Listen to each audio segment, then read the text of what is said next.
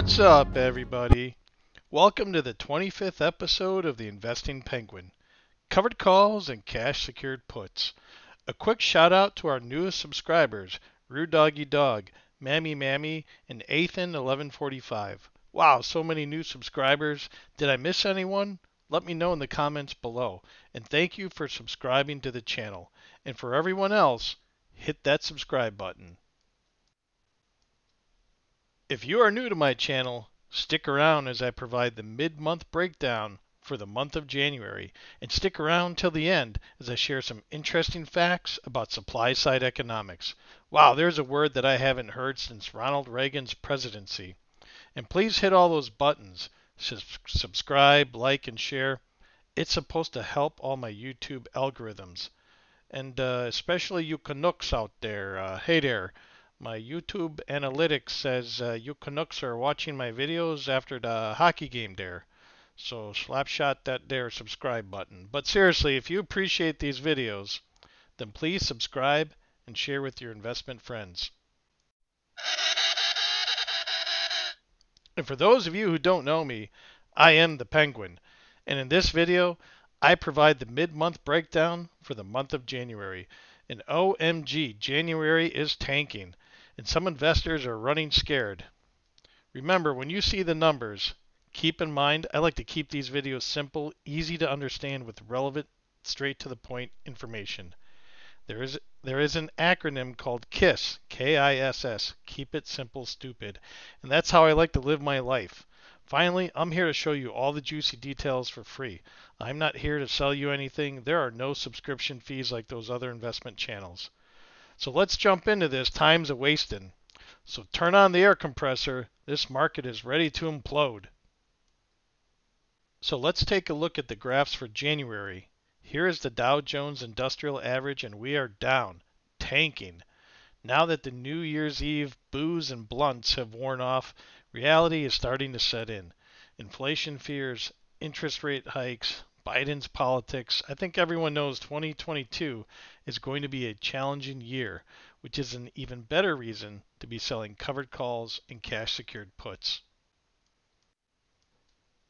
Here is the NASDAQ Composite. Tech stocks are getting a good old-fashioned spanking.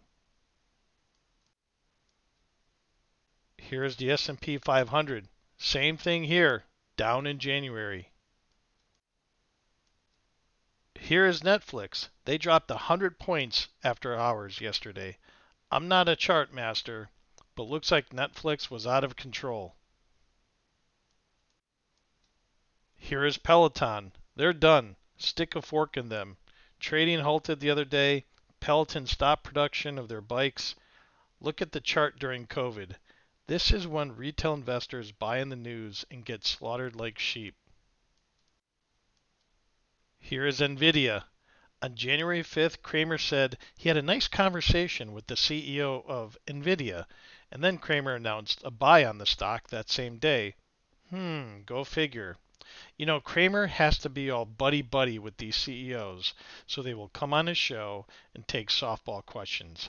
Now, Nvidia is a pretty good company, but the stock has been pumped up, and now the stock is tanking.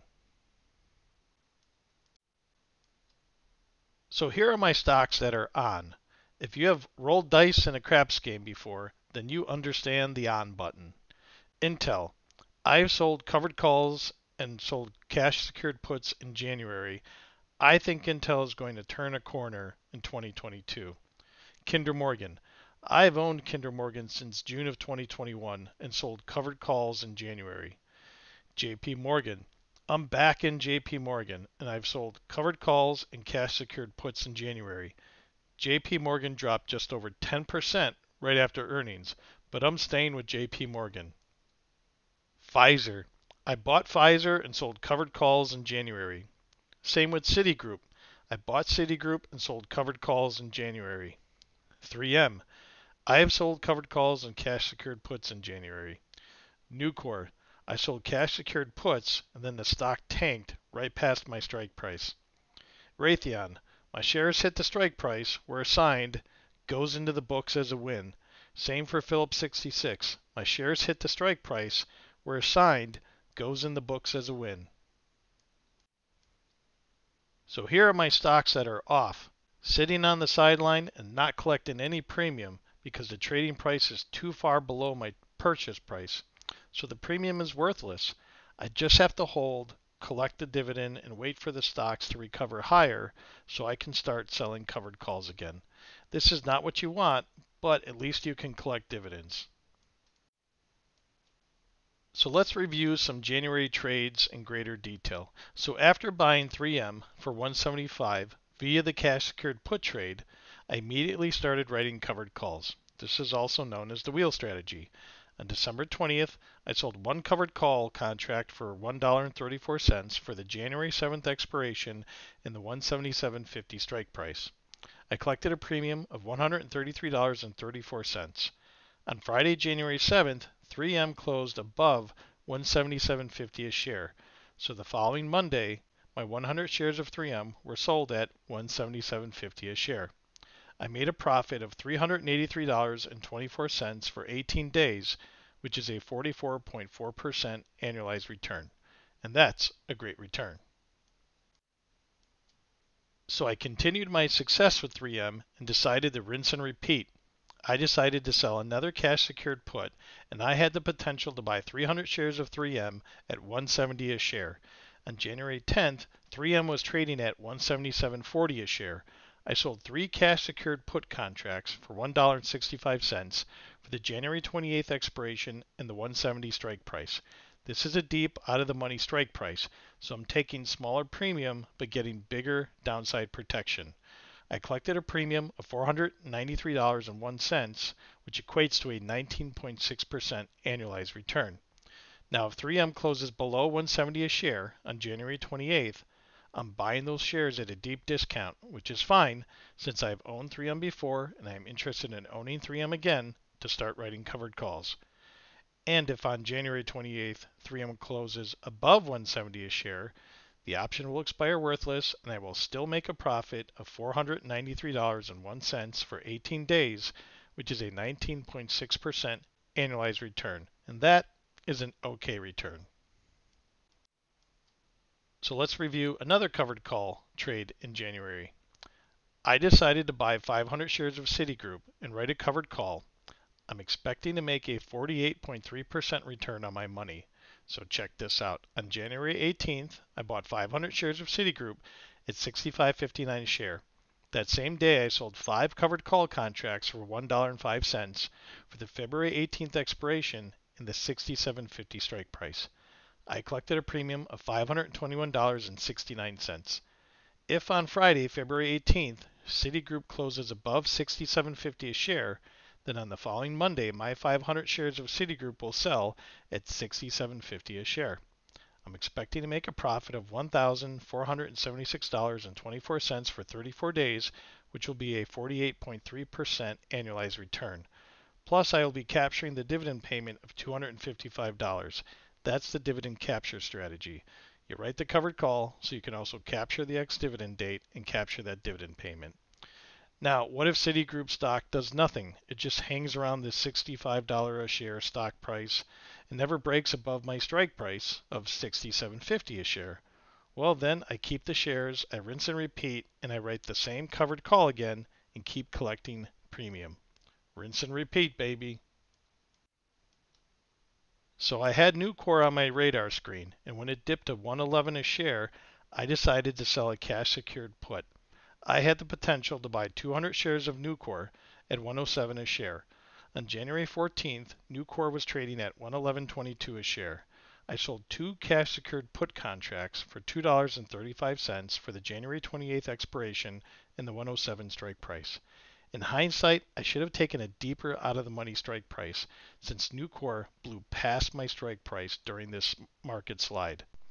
Well, anyways, I collected a premium of $468.68, which equates to a 57.1% annualized return. Now, if Nucor closes below 107 a share on January 28th, I'm buying those shares at a discount, but not really a discount because Nucor blew past my strike price. I might be in trouble on this trade. And if on January 28th Nucor closes above 107 a share, The option will expire worthless, and I will still make a profit of $468.68 for 18 days, which is a 57.1% annualized return. In hindsight, I should have taken a lower annualized return in exchange for a lower strike price. So these are all the stocks that are on the radar screen, stocks that I have seen on various investment channels, investment groups, watch lists, etc. Remember, you have to develop your own list of stocks and do your homework. This slide I highlighted in episode number 15, so please watch that video. And here are some additional resources to help you in your investment research. I like Pete Najarian's daily video, The Take, and I like John Najarian's 3 at 3 daily video where he discusses unusual options activity. Well, that's it. Time flies when you're having fun making money, that is. Let's hope January ends on an up note. More videos are coming, and stick around for 10 seconds more as I share some interesting facts about supply side economics and one of our favorite presidents of all time, Ronald Reagan. When it comes to acting presidential, Ronald Reagan was the best. Supply side economics is a macroeconomic theory that postulates economic growth can be most effectively fostered by lowering taxes, decreasing regulation, and allowing free trade. According to supply side economics, consumers will benefit from greater supplies of goods and services at lower prices, and employment will increase. A basis of supply side economics is the Laffer curve, a theoretical relationship between rates of taxation and government revenue. The Laffer curve suggests that lowering the tax rates will boost government revenue through higher economic growth. Many people equate supply-side economics with Reaganomics.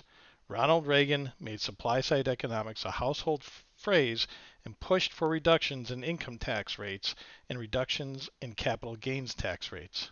Congress under Reagan passed a plan that would slash taxes by $749 billion over 5 years. For me personally, Reaganomics could also be called common sense economics. Just look at the 4 pillars of Reaganomics. Reduce federal income and capital gains taxes. Well, yeah, that makes sense. Reduce federal spending. Well, yeah, that makes sense too. Reduce government regulation. Well, that makes sense. Let businesses run their business. Tighten the money supply to reduce inflation. Well, that really makes sense. Look what happens when the government just starts printing money and sending everyone checks. We get 7% inflation.